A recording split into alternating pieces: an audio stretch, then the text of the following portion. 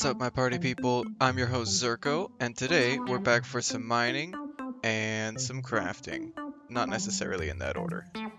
But, as you might be able to hear already, I have done a little bit of work off camera since the last episode, so let's go check it out. So, as you can see, we've been busy at work doing some animal breeding, and we got a whole bunch of cows that should hold us off for food for a little while, as long as we keep up with it. And I went and got another sheep and started breeding those as well. I don't have as many sheeps in here just because there's only so much grass, and this is where they're going to stay for a little while. So that's what we got with that. And you might be able to see I put a layer of carpet on top of our roof just so that we don't have the same outcome that we did last episode where we come home in the middle of the night and there are just monsters all over that roof. So the other thing, in addition, the other farms are doing just fine. And the other thing that we are prepared for today is, as you can see, I put some stairs on the staircase so we don't have to do the bunny hop up and down the stairs anymore. And I prepared a little bit of a tunnel so that we can start strip mining. And that's going to be the focus of today's episode. So I've got some materials prepared. Before you really get any enchanted pickaxes or diamond pickaxes, you're really going to want to carry a few because while it is easier going up and down the stairs now, it's still going to get a little bit tiresome. And we put a chest in here just so that we don't have to make a trip up every time we want to dump off like stone or anything like that. So, without further ado, let's jump right in to how we're going to get this done. Alright, so in early Minecraft, everyone's going to want to find diamonds. Now, there's a couple of best practices to do that.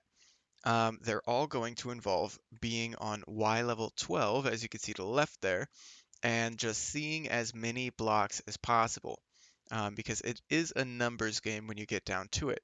Diamonds have a 1 in 1200 chance of spawning for every stone block in Y levels 6 through 16. Now, Y level 12 just happens to be the most common level to find them at, and so that's why strip mining is done here at Y level 12. Now, there are two variations of strip mining, and one is going to be with this 2-high tunnel here, and that's what we're going to be doing today. It's the one that I prefer for a couple of various reasons that I'll get into in a second. But the other way is you can actually dig a 1-high tunnel, and all you need to do that is to have a trap door at the beginning of the tunnel. You stand in the block of it, you activate it, and you go into this crawl mode. Now, crawling and digging these 1-high tunnels is fine. You actually don't need to light up the tunnels because no monsters can spawn in there. But there is a downfall that, as you can see, you can't crawl very fast in it. So once you get a pickaxe that can dig blocks out faster than you can crawl here, then it's actually going to go down in efficiency because you're going to be limiting yourself to the speed at which you can travel. And with these 2-high tunnels, you don't have that much of a limitation because your speed limitation is how fast you can sprint. Now, you can sprint really fast, and you're never going to get to that breakthrough point where the character travel speed is going to be slower than how much you can mine out. So the reason that we have these tunnels 2 blocks apart is because every time we dig out a new layer, we get to see all of the blocks immediately surrounding it, right? And like I said, the name of the game is seeing as many blocks as possible. So we can see these blocks, this block, these blocks, and that block on the bottom every time we dig out the tunnel. So if we dug out another tunnel and we only left one block of space, then this one side would be completely pointless because we've already seen that side. So we actually go 2 blocks out, and now we see this side, and we haven't seen it yet before, so we have a new chance of seeing a diamond. And with 2 blocks in between, it's actually the perfect number because then all of the blocks from this block all the way over here are going to be seen just by digging out these 2 tunnels. So hopefully that makes sense. And without further ado, let's get into a montage of trying to find some diamonds.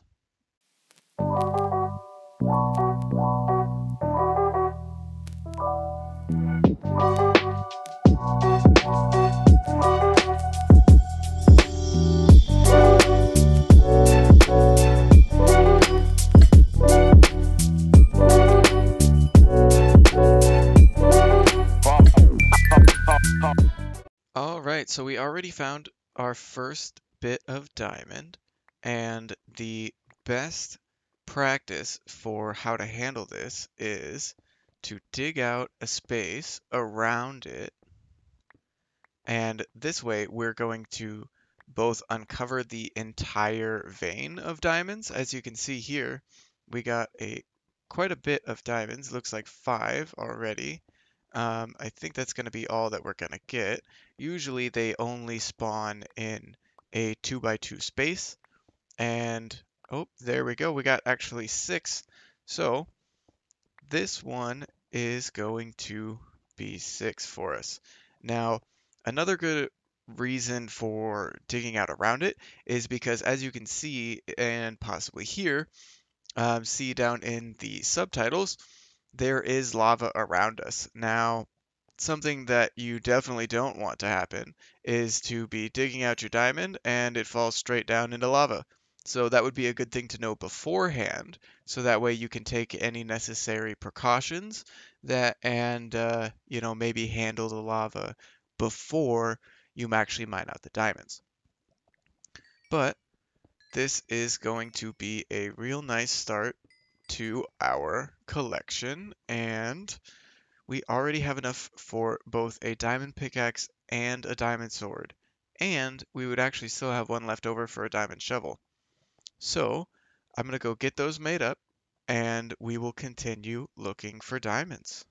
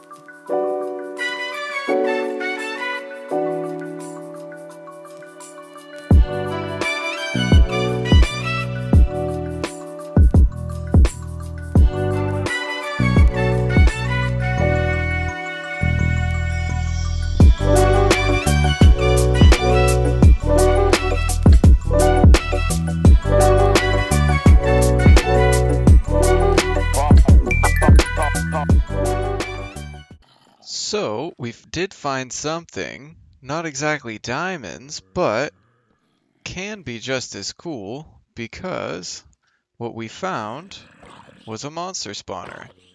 Now, these are super useful if you turn them into an XP grinder, and that's pretty easy to do, so we'll definitely have to do that at some point here. But for now, we're just going to light it up to deactivate it and check these oddly placed chests here. We got a projectile protection 4 book, a name tag, some gunpowder, golden apple, protection 2 book, and a couple of music discs. So not the best haul in the world, but it's actually pretty good considering. These music discs would definitely be hard to find, and we got 13. Now that has an interesting backstory behind that music disc, and at some point I might cover it, but for now what we're going to do, since we don't have any inventory space, is we're just going to go drop some stuff off, come back, pick it up, and continue our mining session. Alright folks, so we have gotten to the end of our little tunnel here, and unfortunately we only found the one vein of diamonds, but that's okay. We had enough to make our essential diamond tools, and we found the dungeon as well, so that will definitely come in handy a little bit down the line. Maybe next episode we will convert that into a little XP grinder. It would have been really cool if it was a skeleton spawner, but hey, beggars can't be choosers, am I right?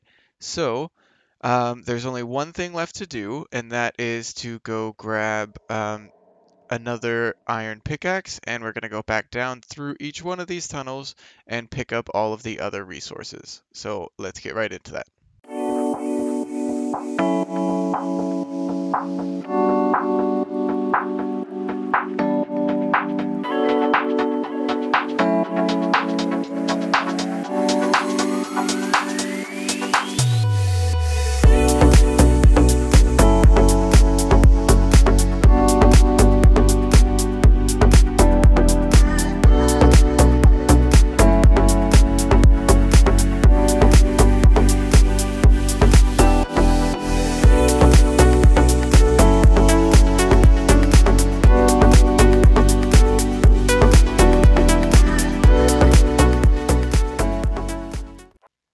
And this is why you go back for all the other resources, folks.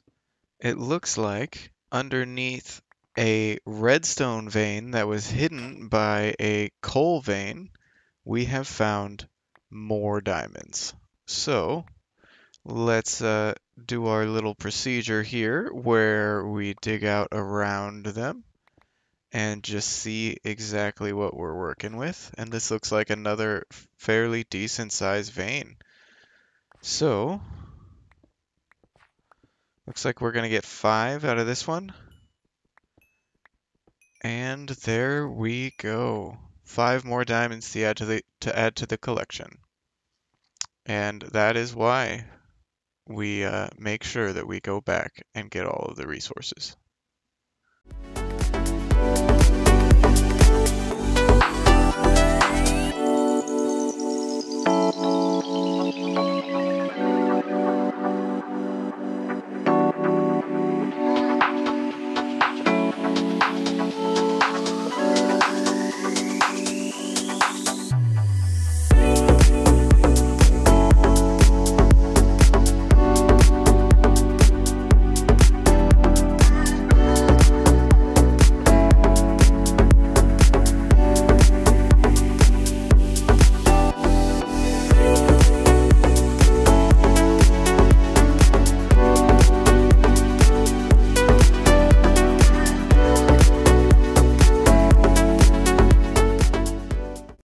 Well, it looks like we have done it yet again.